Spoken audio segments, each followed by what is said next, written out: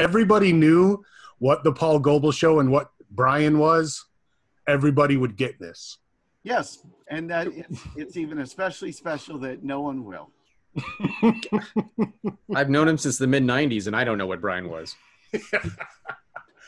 Nobody knows what Brian was. Yeah. He's that's so great. All right, start the music, son. Oh shit! I'm sorry, I didn't have that loaded up. Hold on. Yeah, you never do. I know. Well, when there's 3 months between recordings, I kind of get off track. It's hard enough to remember what fucking day it is, let alone to be all ready for my fucking 50-year-old out-of-date podcast. You just have to remember the song, and you remember what day it is. I can't remember either of those things. But it's Friday. I don't remember how it goes. Got to get down on Friday. I do know that. Yeah. Oh, there it is. Or remember Melanie Chartoff. From Fridays. Right. All right, hold on. Very pretty girl. Okay. But I got a notification that you started following me, so that's how I knew. Tom, it said, Satan is following you on Twitch. So, all right. Are we ready now? Bust. Are you recording? Yep. You sure? I have been for a while. So. Oh, you got all this good stuff? Yep. All right. Well, he's got the stuff. Let me start all over then. Wait a minute. That's not starting all over. Perfect. God damn it. Go Team Dummy. Right? Yep. Why can't I repeat it? Okay, I got it. He's got it, everybody. Here we go.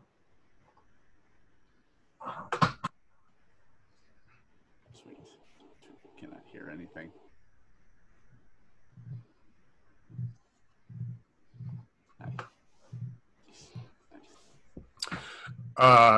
It's not playing. So, should we just stop it? Nope. Start the recording. Let's let it go. Keep going. Where's the music? Well, how much of this song do you want to hear? Any of it at this point. Any of it would be good. Well, it's almost over.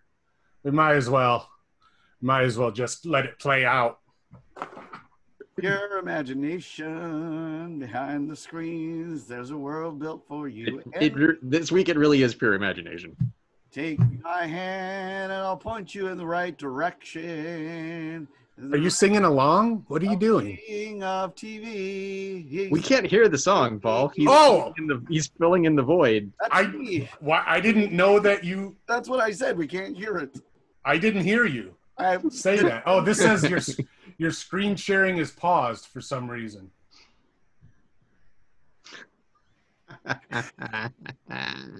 Did I share?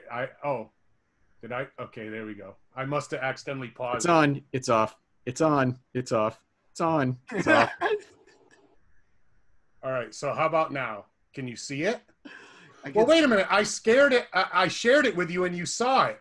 Then what happened? Did it turn off? No, I still see a picture of McNett and you, and Okay. I see your screen, but we don't hear the song. I see your screen, and it's how about now? Nope. Yes, I still see the screen. But you don't hear it. No. No. It's a song of pure imagination. All right, hold on. Okay. All right.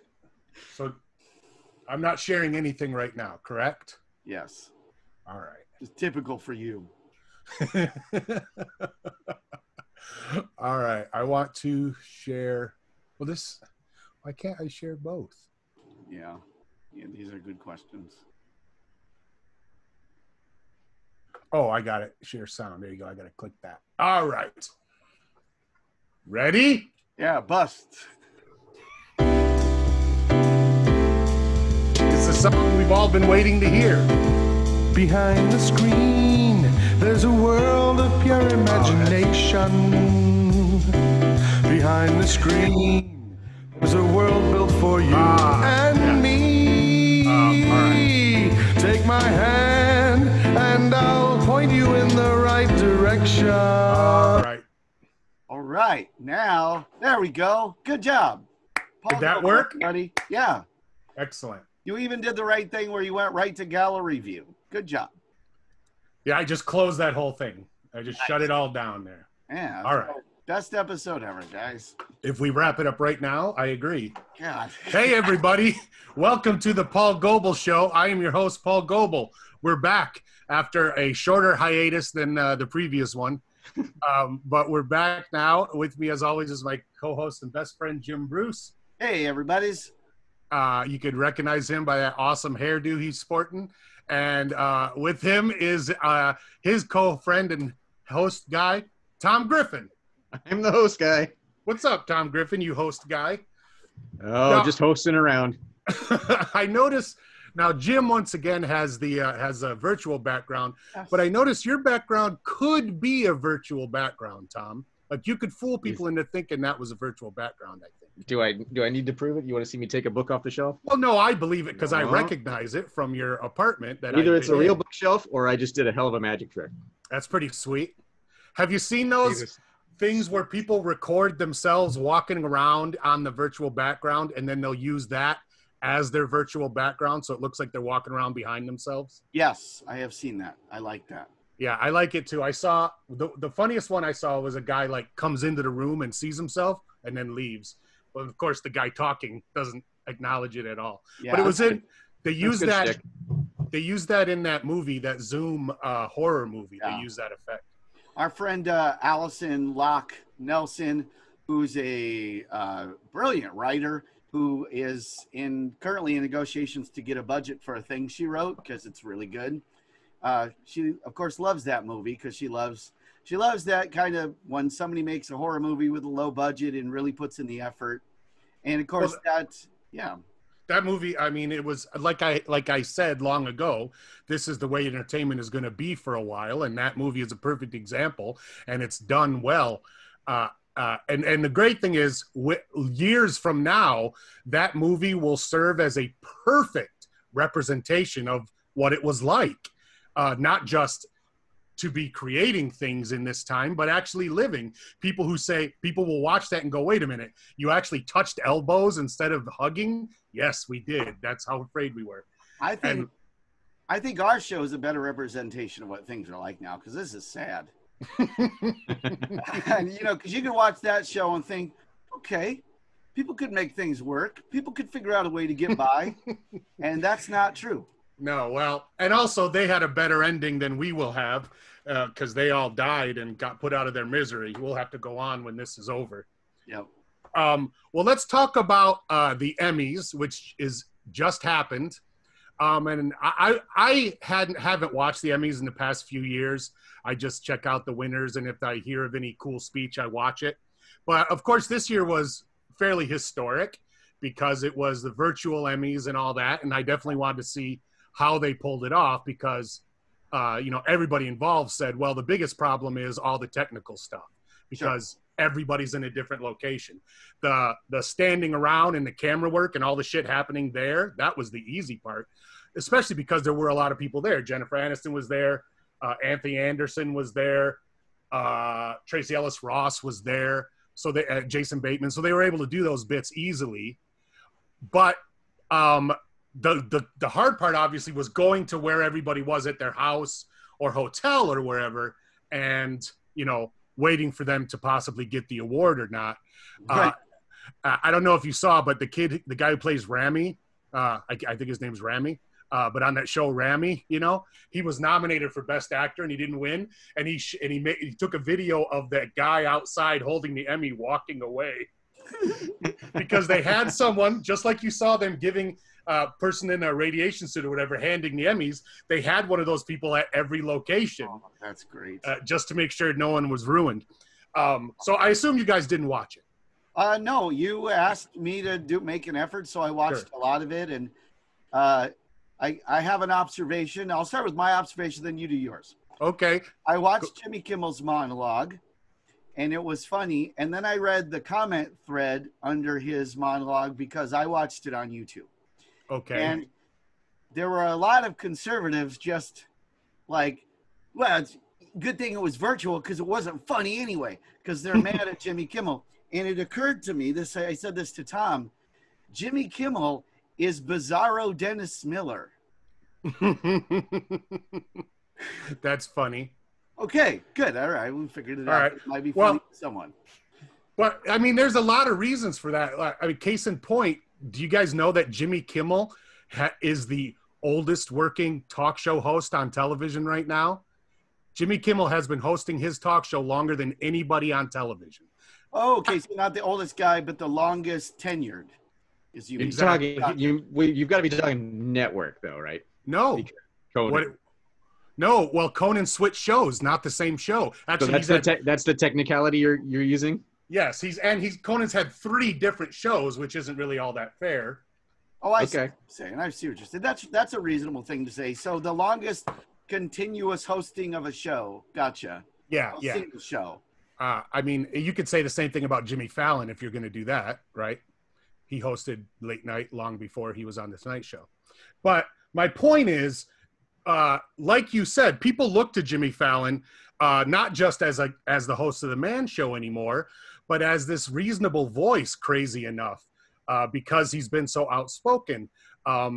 Obviously, when he had his, I don't know, 4th or 5th child, somehow he grew a conscience when his kid was born with a birth defect. And he realized that now that the bad things in the world affect him, he needs to speak out about it. He was growing a conscience before then. It's just that brought it into focus because he was already, And to be fair, I mean, I know it sounds like I'm talking shit about him, and I'll admit that, but I don't care. Whatever gets you to my side, I'm fine.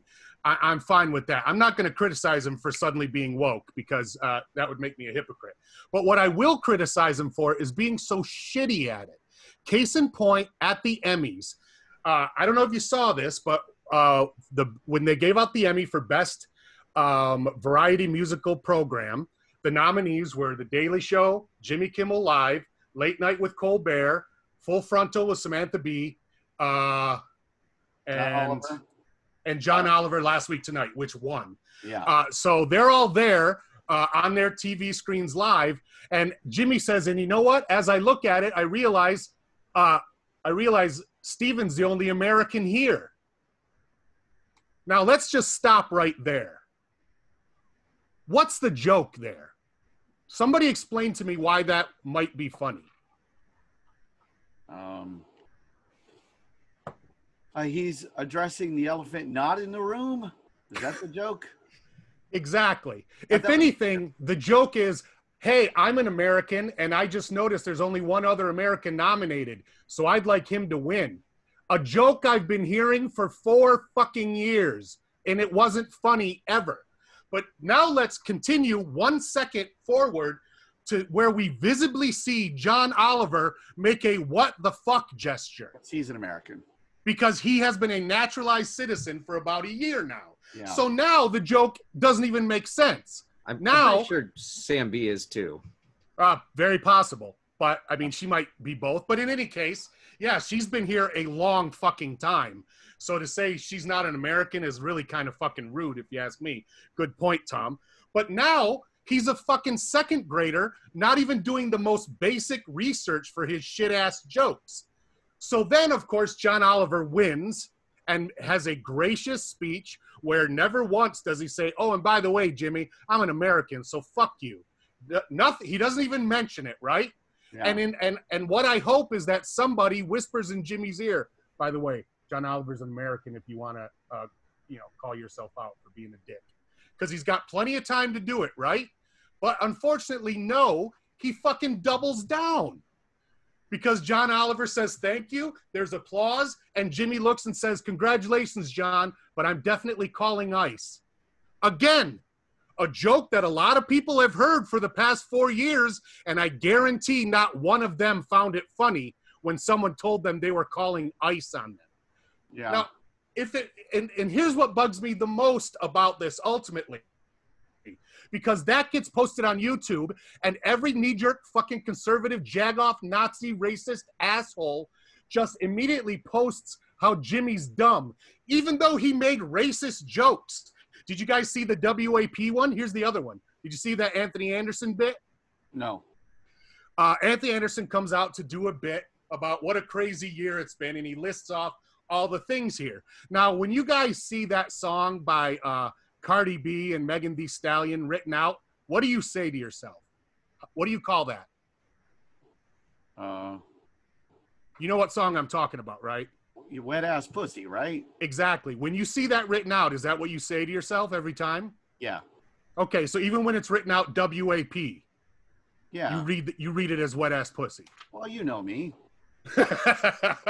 Tom, what about you? Do you say that, or do you say WAP to yourself? I guess I say WAP usually. Yeah, I do too. Well, as Anthony Anderson is going through this, he pronounces it WAP. And how do you know he pronounces it WAP? Because they bleep it out. So when it's clear he's about to say WAP or WAP or wet ass pussy, he says nothing instead. They bleep it out. And then Jimmy turns to him and goes, "Oh, are you talking about me?" And they get into this back and forth because Jimmy Kimmel's Italian-American. Get it? WAP. Hilarious. Again, not only is that not funny and not cool and nobody wants to see it, but because you made the joke about disparaging Italian-Americans, it got bleeped. So nobody even fucking saw the joke. So again, the fucking lack of research and the most basic preparation ruined two of these fucking bits that shouldn't have even been bits. And what makes me the most angry is that other shit was funny. Jason Bateman at the beginning was funny. The idea that all the girls from Friends lived together in an apartment, that made me laugh. The fact that like Sarah Snook and people had made their own Emmys, not to mention the fact that it was historic because Schitt's Creek won, every Emmy it was nominated for. That was a huge deal, especially considering the kind of show it is and the people who are on it. I mean, it's unfortunate that it had to be a virtual Emmys and basically a second-rate broke dick version of the Emmys. But I think, I don't know, if I was Daniel Levy or any of those guys, I might have been more happier celebrating right there with all my friends and family and not having to deal with Kimmel's bullshit, not having to pretend he was funny and sit in the audience the rest of the night. Well, ultimately, I thought Jimmy Kimmel was better than that. And it's not just him. It's everybody who wrote on that show, which includes people that we know personally. Well, you know what I think, though? So I'll use myself as an example. A number of years ago, I got to write jokes for some Webby Awards. And I remember that. Lisa Kudrow hosted, right? Yeah, and she did not care for something that was written for her, which was very funny. But so the thing about a show like that, we had a big time producer, the guy who produced it, produced Frank Sinatra, produced Barbra Streisand, produced the actual Emmys, produced like the Academy Awards. So he's a very good producer, but he had $4 or whatever. And as a result, when you go into the room and you're filling time, which is all you're doing is filling time, it's not just that you've got to write jokes. You've got to write enough jokes to fill a long time under conditions that are not ideal for editing or cutting. So in Jimmy Kimmel's defense, I'm not saying those are good jokes. I'm saying it's probably the best you can hope for under these conditions, because what normally would have happened is somebody would have went, well, it's WAP, not WOP. Or somebody would have said, that's kind of tired. So my expectations were so low that I was like, okay, well, there's a joke that I found kind of funny just because pre-production was probably crap. Whereas, I understand. So I don't hold them to a very high standard anyway. Yeah, well, I mean, you make a good point, and I do admit for what it was, for all the things they got right, they deserve credit. Yeah. But I mean, ultimately, this lays at the feet of Jimmy Kimmel, and he really doesn't have an excuse. The guy's been doing live TV for over 20 years now. Yeah. And to say shit like that and think it's funny just shows that he's a fucking hack and always has been. Well, and he probably is. He's good at his job, though, and second pass at writing is the key, and I probably didn't have a second pass. Like I went back when Tom and I would write, for the old trouser shock. Our best sketches were when Tom would go, Jim, that ending don't make sense. And we'd rewrite it. And that was always the best part, was Of course. after you got through. And that's us broke dick doing it for very little money, ultimately becoming the nation's favorite comedy group. But now you guys had a bigger budget than the Webby Awards. You had like $6, right? Or was it $8? $8. Yeah. Tom, isn't it true you still have $8? Well, I will when I get paid Wednesday. So Yeah, well, when I get it, I'm going to buy something sweet. Let's keep making references to old videos no one's seen. Hey, 40-year-old references, Jesus. Well, that I was hoping. Well, here's the other thing I want to ask you guys, and then we can move on. I posted, because I'm in Facebook jail. I wasn't able to post anything on Facebook about it, but I posted a thing on Instagram about it, and somebody politely called me out and said, "Is this really such a big deal?" And I had to ask myself, is it? I mean, I eventually said, yes, it is. It's a big deal to me. And I bet if you weren't a white man, you'd think it was a bigger deal than you do. So I'm asking you guys, am I making too big a deal out of this? You're probably making more of a deal than it deserves. It deserves to be, no, not deserve is too strong a word. It's valid to discuss it. Like in general, it's valid to discuss any art form, comedy included, and go, you know, where I fall on it always is funny first. Like, right. Well, ultimately, and I agree with that 100%. If he had said something super funny that was kind of racist, and let's be honest, sometimes things are funny because they're racist. Right. And so, I always think of it as a scale. I always try to imagine the I scale, agree. and I'm like, it's funnier than it is racist. And I agree. Then, but even then, after that, if you say it's super funny, but it is racist, it's still valid to question the choice to do it. It's still valid to question it. I think it's always valid to question it. Your level of vitriol is probably out of bounds. Not out of bounds. You be as bad as you want. But it's normal for me. Maybe not for the situation, but normal for me. And maybe that's something, you know what? Honest to God, I think I could just fix your life. Oh, fuck. Put it in an email, Here's though, what you please. do. Go, look, maybe this seems out of proportion, but I'm always out of proportion. And then whoever's listening to you will go, oh, all right. Because the thing is, I can't manage to get that mad about it because first, it wasn't that racist compared to a lot of things that are going on. It's contextually not that important. And Jimmy Kimmel, at the end of the day, is currently on the right side of history. Yeah. So and ultimately, he's a talk show host, not a leader. But that's a good point, because everything about me is out of proportion. My beard, my body, my hair, my voice, everything about me is out of proportion with everything else about me. So I appreciate you pointing that out. They didn't fix my life, but it gives me a good excuse for it. Used to call it. Yeah, a good excuse to call it what it is. There was another thing about. No, I guess that's it. That's it. Tom, did you have any thoughts about the Emmys before we move on from this topic? No, I did not watch them. I'm on the record as not caring about award shows. Yeah. I mean, obviously it's TV, so I'm into it. And well, then let's go on to my next point, was about Schitt's Creek. Again, it's historic because they won every award they were nominated for, and almost every award in the comedy category. You know, including writing. Have they won anything before? No, they've rarely been nominated. Is the thing, and it's partly because they're originally on Pop, which is a Canadian network. Even though we watch it on Netflix or wherever, it's originally on Pop, which is Canadian. So I'm sure there was rules about it. Like this season, first of all the Emmys they won were for the last season, which nobody in America has seen yet. It's not available on Netflix. So yes, it's a great show, but we're going to watch the last season eventually and go, oh my God, I see why they won an Emmy. Because we all know it is a fucking big deal. It's the last season.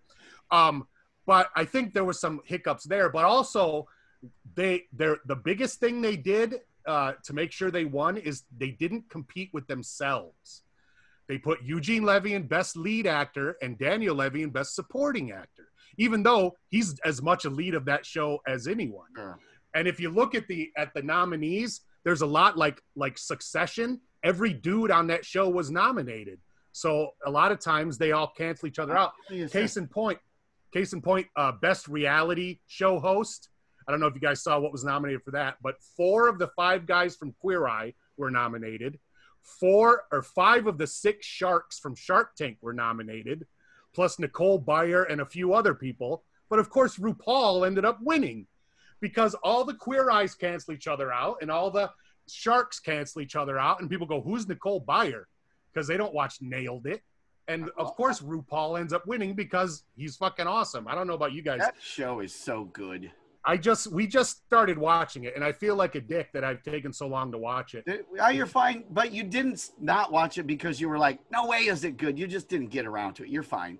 Right. And what's funny to me is watching it now in, a different political climate than it was then is interesting to me because I just said to Brooke last night, man, if you're a racist and a sexist and you love racist and sexist humor but can't do it anymore, go to a drag show, man, because that's half of what they do. Make fun of, make a bunch of sexist jokes because they're dressing up like women, and then they fucking go a step and then they make fun of the Asian woman and the brown woman and the super white woman, and it's fucking hilarious. And, okay, so now I understand why you're finally watching it. But my point is, I guess my point is one of the things that makes the show great, unlike America's Next Top Model, which we just watched 22 seasons of, nobody takes it too seriously. Yeah, in the first season, there was one performer who was really good and basically said, I'm not being recognized for all my performances because he could juggle and blow fire and do all this shit besides dress up like a woman. And he was taking it way too seriously. He looked like an idiot. And he stuck out like a sore thumb. Whereas the best ones, obviously RuPaul's funny as hell, and so you at least got to try to aspire to that. Yeah. And everyone's got their talents. Some are more funny, some can sew better, some are better with makeup, whatever. But they're all trying to hit that same point, which is just bottom line, super entertaining. And for what it's worth, this is one of the things I've always liked about RuPaul. And going back to, say, my love of the Kids in the Hall, is that they rhyme. No. Back in the Kids in the Hall, when they would do sketches, and I've said this a million times, so I'll say it quick. Back in the Kids in the Hall, when they would do sketches where they dressed as women, I loved it because it was disturbing. They were disturbingly good looking. Especially Dave Foley. I see Dave Foley. You were like, damn, yeah. I want to hit that.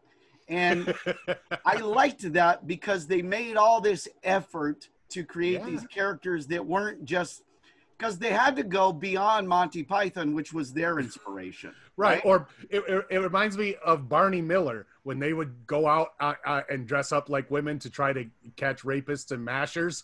And they never look like women. And there was that one episode where they told Dietrich, never, just forget it. You look so much like a dude, skip it. You don't have to do it. So RuPaul, when I look at RuPaul, I'm like, damn, he's great. She's great looking. RuPaul's a great looking tall lady. And I like all the effort that goes into it because mostly what do we like in entertainment is a little bit of fucking effort. Like try to do the thing you're trying to do. Like when you do some live sketch and you haul a TV upstairs to create a special effect that works a little bit, and you didn't have to do that. But damn it, the people who saw it appreciated it because you made an effort. So Did they? Wait, do you have actual proof that someone appreciated that? Yes, I loved it. Oh, okay. Oh, or I guess he does technically count as someone. When you make the effort to make a real shitty inedible sandwich to prank a dude on stage in hopes that he actually vomits in front of a live audience. Can I tell you something? So real quick story first is that what Paul's referencing is back when we were in a group called Fancy Ketchup, every now and then there'd be a sketch where you had to eat like a sandwich. And a running gag was to make a terrible sandwich, like a butter sandwich with sugar or whatever. And Jim would always volunteer, which was funny because when we go over props, Jim would say, I got all food. And to his credit, he worked in a restaurant for a long, long time. Yeah. So I was like, okay, he'll let me at least make something edible. So It might not be good, and it definitely won't be good for me, but at least I'll be able to bite it, because it's basically he's writing a joke sandwich for me, and I get the punchline when I take a bite. Right. And I was kind of on board. I was like, all right, let's see what happens. And it would just be some ridiculous sandwich. Yeah, like butter and sugar, something dumb. Yeah, not something you'd make for yourself necessarily. Although, to be honest, if you look at my teeth, clearly I've made some butter sandwiches. So. Well, I describe it as not something you'd made for yourself, but something you might make for your pet. Right. Exactly. It's something your pet would enjoy, and it wouldn't hurt them. So doing live comedy, we would do this bit where I just make an insane sandwich for this scene where Paul happened to need to eat a sandwich. And as hard as it is to believe, there were a lot of sketches where I was eating Paul's sandwiches. eating a fucking sandwich. Sometimes that was the whole joke. And nearly 2/3 of them were scripted. Yeah.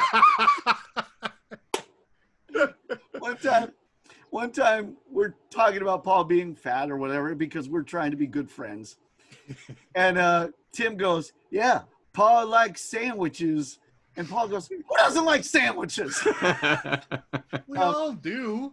So we're doing a sketch, and the premise of the sketch is it's an election sketch, and Paul's a Canadian criminal under 35 who's running for president. I don't qualify in any way, but I'm famous because I was on a reality show. Yeah.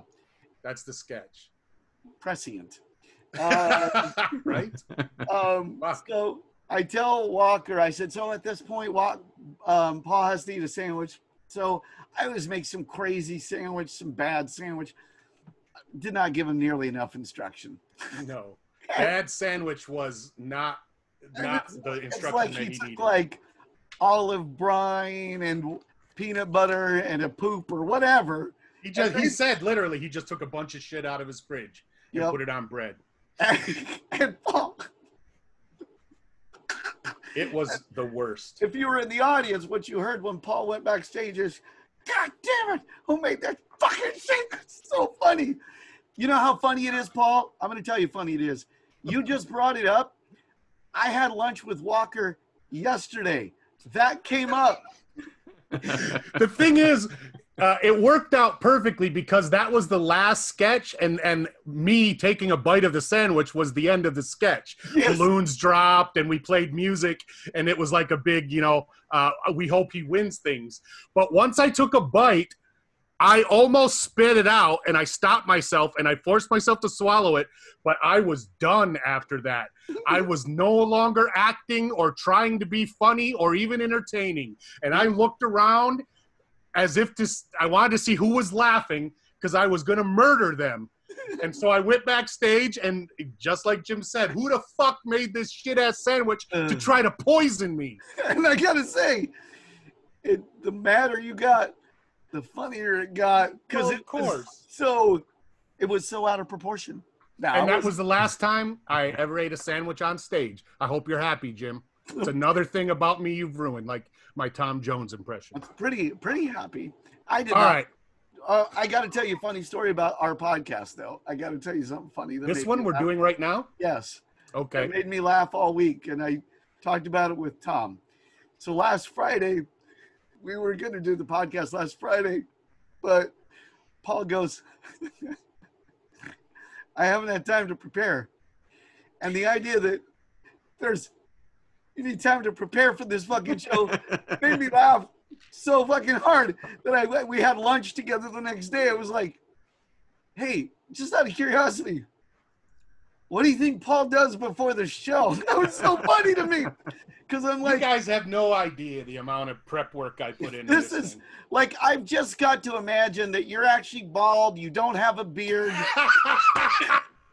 It's all image. Yeah. That's why all my comedy is so half-assed. I'm so tired from fucking preparation. Your wife normally has you in this thing that's oxygenated because you're mostly just a skull, and you're like, okay, put on the skin. I've been bald since before Beat the Geeks. You bald. I've spent every penny I've ever made in show business. I've spent on wigs and hair dye. Yeah. Before we let me get to the trivia question. Talking about Canada.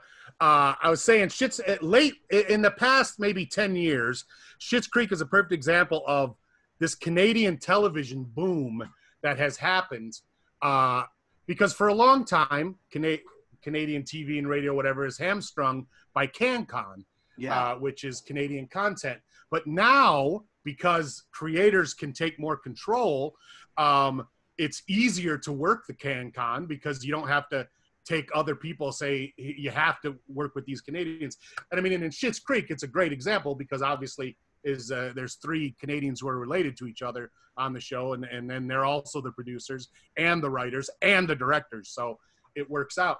But it's a perfect example of how in the last few years, there've been some really excellent shows coming out of Canada that aren't necessarily Canadian based. I mean, Schitt's Creek could honestly be happening anywhere if it wasn't for the fact that they say, oh, you'd probably never know it was Canada.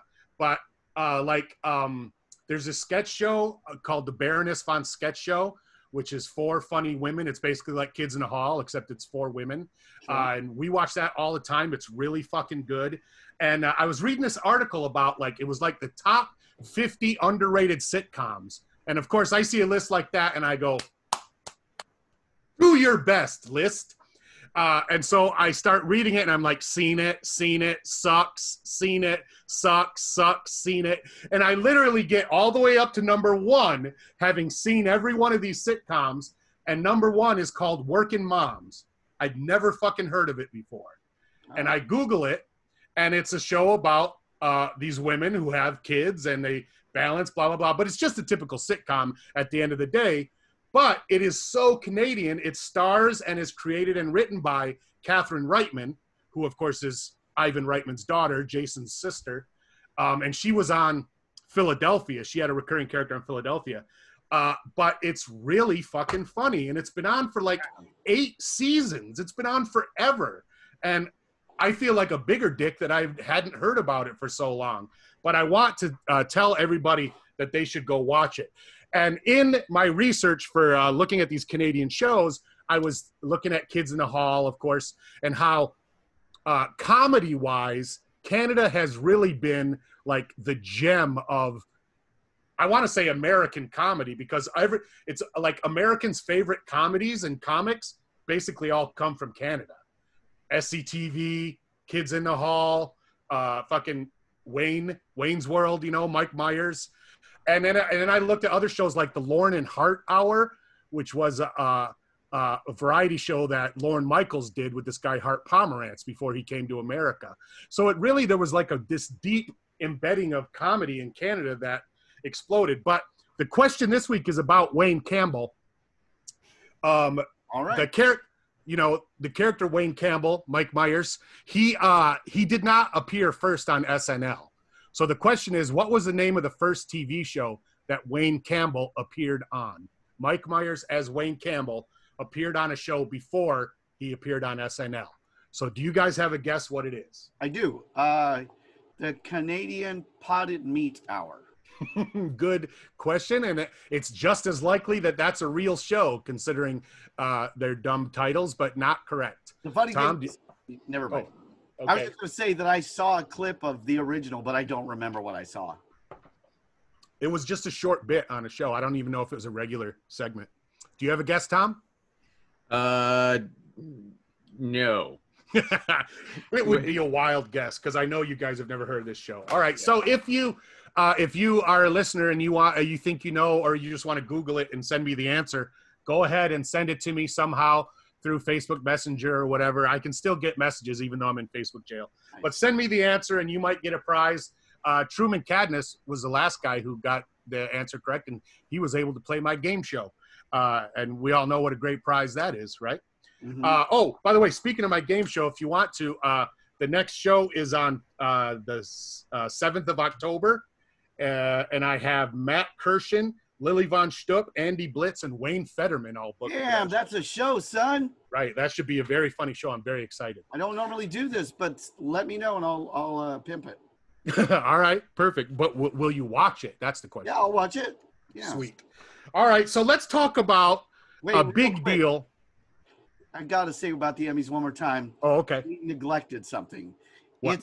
absolutely fantastic that Catherine O'Hara won an award, and it is absolutely fantastic that a brilliant comedic actress of her age has a significant role on television. That's a big deal. I agree. And I had the pleasure of meeting her one time, and she's the nicest lady. And I think the fact that I wanted to talk about Lola Heatherton made her day, because she stopped and talked to me instead of going, oh, yeah, yeah. She was like, because I just thought Lola Heatherton was a great character from SCTV. Yeah, she's way too nice. Well, you know, famously, she was supposed to be a cast member on SNL. And when she showed up, Michael O'Donoghue was running around yelling, being Michael O'Donoghue. And she literally turned around and drove back to Canada. That's so awesome. she was not interested in any of that nonsense. Her acceptance speech was gracious and kind. And it makes me just so happy to see her continue to be successful. Although, sure. You know, Catherine O'Hara and well, I'm blanking on her name, but the other major lady, Andrea Martin. Whenever I saw, you know, she won a Tony not that long ago. Yeah. And those kind of things just make me happy, because those two ladies are about some of the most brilliant women in acting and comedy. Absolutely. Period. Just, I'm delighted that a part exists for her. So. And I will tell you, Brooke and I also met Catherine O'Hara when we went up to Toronto to visit some friends. She was on a plane, and we got off, and Brooke was like, oh, Catherine O'Hara was on our plane. And then when we were going back, she was on the same plane coming back to LA. Probably pretty frazzled on the ride back, though, right? Well, but we see her in the gate, and Brooke's like, hey, look, there's Catherine O'Hara again. And of course, you know, my wife is Canadian, and Catherine, she had a party when she was a kid where everybody dressed up like Bob and Doug McKenzie. So, you know, she has a long history watching SCTV. So she's like, wow. And so I go, well, you should go talk to her, because what are the chances you'll get to meet her ever again? And Brooke, of course, you know, who's very polite, had to be talked into just saying hello. And I was like, come on, I'll go with you. So I basically bullied her into walking over, and I said, hi, Catherine. My name's Paul. This is my wife, Brooke. She's Canadian. We love you. We've been growing up watching you for so long. You're amazing. And of course, she was very nice, like you thought. And I said, can we get a picture, and then we won't bother you? And I took a picture of her and Brooke, and she said, now don't put that on the internet, because she looked like she was getting ready to board a plane. And we never did. But we still have that gorgeous picture of the two of them. And I think about it all the time. Tom, do you want to tell the story when you met Catherine O'Hara? Oh, it was so good. I was walking down the street, and she was running the other way because she had just robbed a bank. Whoa. I know. No, this story never got out. Nobody ever heard about this because she killed all the witnesses. Oh, that's funny. Dang. I don't get it, but I guess nice it's a good that, bit. You know, women of a certain age can do anything they want. That's right. Whip sisters are doing it for themselves. Yeah.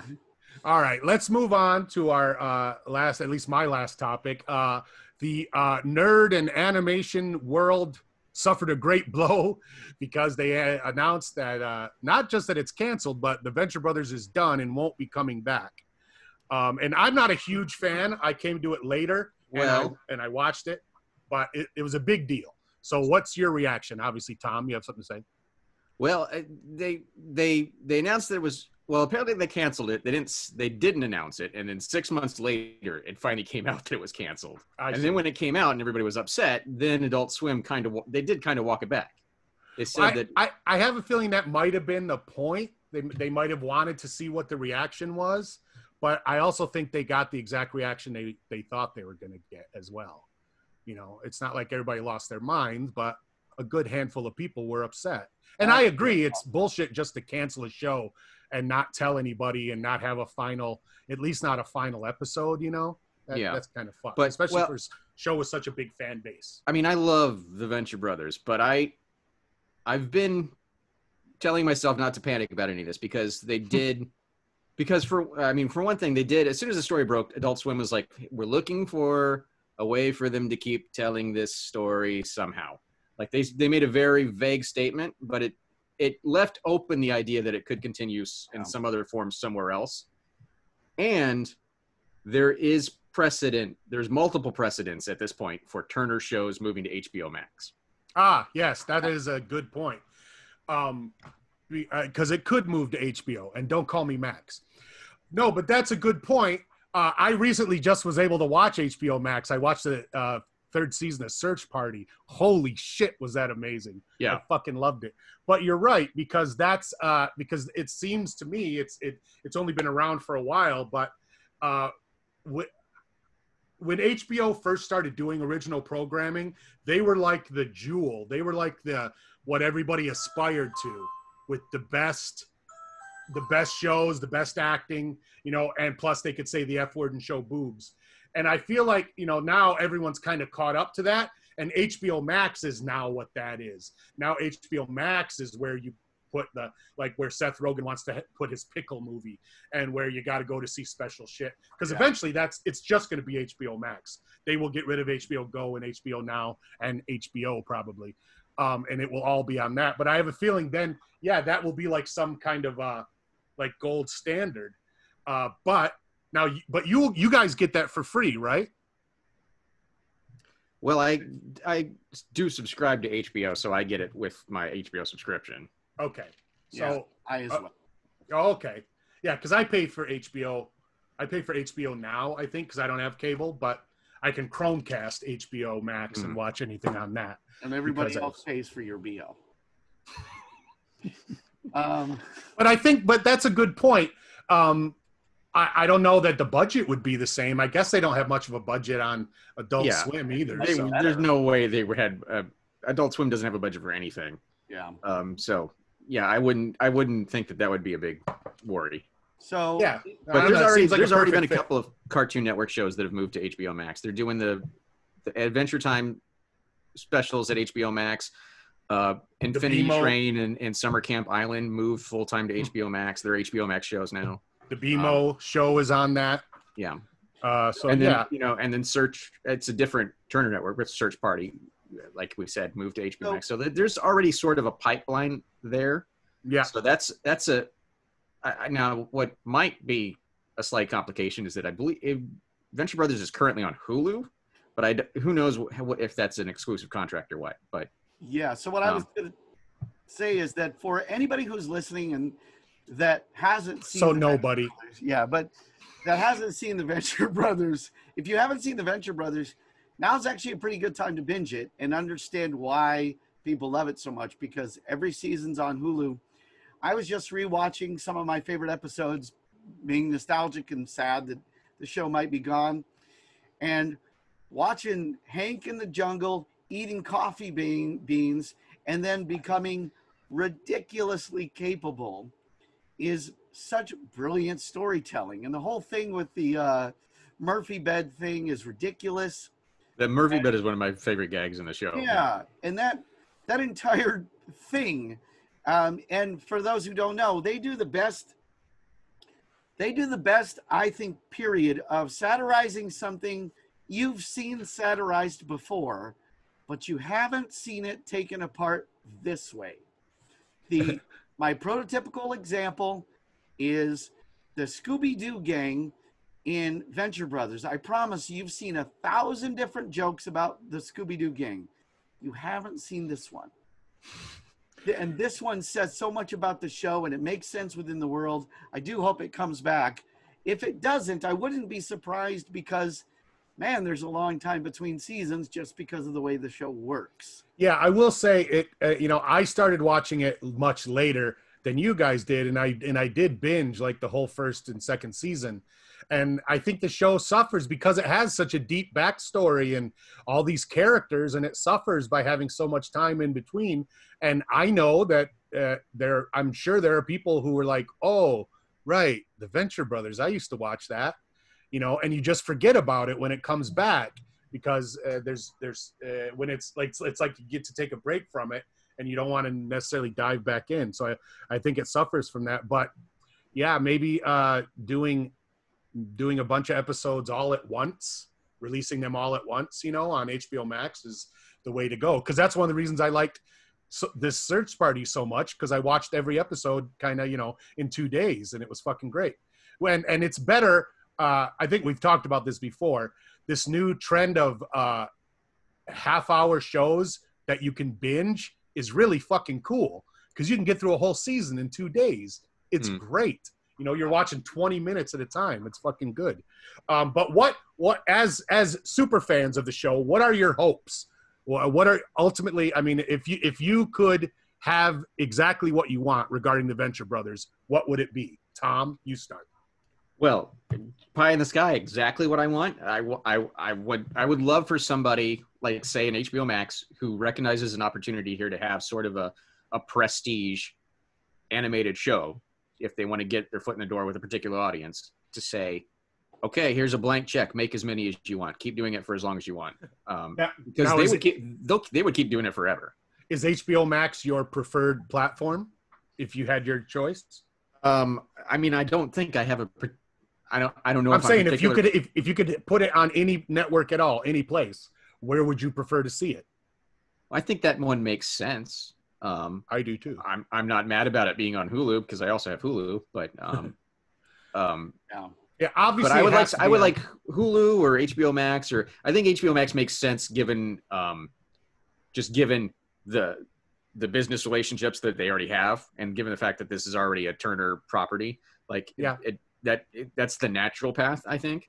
But I would like somebody who wants a prestige program, and not necessarily one that's going to be a smash hit, but one that is going to get press. Anytime there's a new series, anytime there's a new season, like every review site is reviewing it. And the animation fans come out of the woodwork and go, "Oh, good, more Venture Brothers." So if you want a prestige sort of flagship program to get into the adult animation audience, here's one tailor-made that has a cult following and critical adulation already. So pick it up, let them keep making it as long as they're interested. They're interested. Right. And HBO Max could conceivably do things that Adult Swim never did, behind the scenes, featurettes, whatever. Go to Comic-Con and talk to all the nerds there. And let's be real, it was an Adult Swim show. It wasn't expensive because it's Adult Swim. Adult Swim just does not have that much money. We know ultimately. The other thing too is if it was on HBO Max, if their budget was high enough, you could get the seasons sooner. Maybe a little, but we got to remember that Doc and Jackson do pretty much everything, right? They're involved in like every step. They write the whole show themselves, and they're involved in overseeing the animation and doing the music and the editing and the sound design and all. And they're involved in like every step so heavily. Yeah. That's a limiting factor. And then the other limiting factor is that animation just takes a long time to do. And then Adult Swim historically doesn't always move quickly. So Adult Swim would let a whole season play out and then wait a while and then renew them. But then it takes like 2 years to deliver a new season. And we've already had, several months off before they make that decision. So like you could cut some of that down, but if it's going to be the same show and so much of it's going to come down to Jackson and Doc, then you're absolutely right. That's always going to be a limiting factor. I find it funny that there's a show like The Venture Brothers where two guys do everything and it's really good and they don't have a lot of money and they didn't license the shit out of it and it's, it's prestige. And then there's another cartoon that two dipshits make. They live in Hawaii. They made $1 million off of it and are still making $1 million. It's in its gazillionth season, but because it's so easy to animate, it's not a problem. I'm talking about South Park, obviously. Oh. Which people love, but the shows could not be more different in tone, in production, in everything. I find that so funny. Here's something I find funny that now that you bring that up. So the Venture Brothers, they announced the Venture Brothers is canceled. It's obviously very sad. Doc and Jackson make little announcements on Twitter. And I read some of the comments, and there was this outraged fan who's just mad. And his point is, he goes, the Venture Brothers is great. Rick and Morty sucks. Out of nowhere. And it's perfectly expresses the idiocy that can be fandom, because, well, Rick and Morty doesn't suck. It's just a different show. You could as easily had said, like, if I had posted, you're canceling Venture Brothers. but Schitt's Creek wins all these Emmys. And it makes just as much sense. Anything. Oh, but Shark Tank is in its 11th season, right? Yeah. That's fair. And also, anytime you use the word fair in reference to television, my God. I told my kids when they were little, fair only applies to board games. That's it. Sports and board games. It doesn't apply to anything else. Applies to hair and skin. Well, it's a different word then, but yes. Yeah, all right, I don't have any more topics. Do you guys want to talk about anything else? Can I tell you a funny story? I don't think you can, but I'm sure you'll try. So I was doing one of their Zoom comedy shows. By the way, have you done stand-up on Zoom yet, Paul? No, I'm doing my own show, which gives me an excuse not to do stand-up on Zoom specifically. Nice. Well, when the pandemic's over, you can also try Zoom, comedy. Oh, wait, time out. I'm sorry, time out. You just reminded me of a joke I had that I want to tell you guys. Oh, bust. Because I do jokes on my show every once in a while, so I don't need to do stand-up. But here's a joke I wrote. I did on my show, but you guys will like it. You know, stop me if you've heard this one. But you know how in the founding fathers used to wear those tight pants and you could see all their junk and stuff? Like Ben Franklin and Thomas Jefferson, those guys used to wear the jodhpurs, whatever. You know what I'm talking about? Sure. Sometimes you could see their sexual organs, and they had a term for that. You know what they called it? What? Camel toe. Right? Here's the thing. I more or less always despise it when you do things like that. And I still do, but that one's pretty good. That's a great fucking joke. What's funny is I was playing poker with all those guys, that I play poker with, Chip and those guys. And I said it, and I knew they were not going to give me anything, of course, because they refused. But Bill Dwyer laughed his ass off, which I found very funny. Bill was nice enough to go, "Oh, that's very clever, Paul." Is this a Zoom poker game? Yeah, we play via Zoom on once a week. It's pretty fun. That's funny. Old Bill Dwyer. I've done a few shows with him now in Zoom. I enjoy him quite a lot. He's that's one of the reasons I play poker, because Bill plays, because it's super fun. He's so fucking loud and he yells about shit, and it makes me laugh every time. So I've done a few of the stand 'em up shows where you're on Zoom, and so one of the things that has happened is certain people have decided that Zooms when they're going to try stand up the first time, which is weird. Perfect. Yeah. That's so weird. And you'll see somebody will be doing Zoom and they'll have written their jokes down and they're going like this.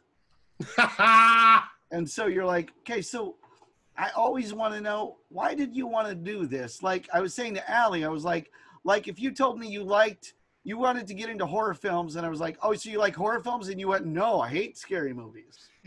Like, because it doesn't make sense to me that you're shy or whatever. But anyway, I do them anyway, and some of the comics are hilarious. I was doing this joke, and I'm going to preface this by saying that I did a thing that I think Paul likes, which is I did this joke, and because you can watch people's faces, I progressively saw one person in the room get mad at me. Yeah. Perfect. And normally, I just want people to enjoy the show, but in this particular case, I was like, "Oh, that's awesome!" So I'll tell you the joke. Okay. I want to do more political comedy. I want to get more into political comedy because it's the hot thing. People are doing political jokes, but also I don't know nothing about politics, and I don't want to learn stuff. So I'm just going to become a libertarian. I don't know if you know what a libertarian is. A libertarian is a guy who don't know fuck all about nothing, but won't shut up about anything. That's what a libertarian is. A libertarian is the guy, if you're out with 20 people having dinner and it's time to pay the check, he's the guy that goes, oh, you guys got this? That's a fucking libertarian. Hey, libertarians, pot's almost legal. You guys are done. That was the only cogent opinion you had. And then I just watched this guy's face because he was having a good time and he was even pretty fun. He just kind of go. It's so great when people think they're on your side, and then you go, you know what? I don't have sides. I'm not on anyone's side. That happened to me once. I said something about Bernie supporters. I made a joke about, when Bernie dropped out, made a joke about Bernie supporters who are still going to vote for him. And a lot of people who supported things I used to say came out and said, "No, you're full of shit. You're an asshole." I'm like, bro, we were agreeing on all the anti-Trump stuff, but Bernie's done. And now I'm a dick. Okay. But also, here's what I'll say the difference is, and I would have said this to this person if I cared. I would have said, look, I'm making jokes about libertarians, which means I don't hate libertarians. Right. I don't make Trump jokes. I don't make Republican jokes because I don't find it anywhere funny. Libertarians, I think, are misguided and off. Like the other joke I made is, I have a friend who recently told me they're a libertarian. I used to think they were kind of stupid. It's nice to get confirmation. Yes, I saw you. You tweeted that. That's very funny. Yeah, I mean, we've known, Graham Elwood for a long, long time, and he has always claimed to be a libertarian. And it's funny because back in maybe in the 80s and even part of the 90s, I think that was perfectly appropriate to be a libertarian, because people would go, "What does that mean?" And they'd go, "You should be able to do whatever you want as long as it doesn't hurt anyone else," which is a perfectly fine thing to believe if you don't have kids. But of course, there's no libertarians who have kids because libertarianism doesn't protect children. But now that fucking even libertarianism is outdated. That shit is done. Also, the other thing I always think is, where do libertarians think roads come from? They right. Look out the window and go, wow, nature's amazing. Nature's just amazing. That God's earth produces the most amazing things.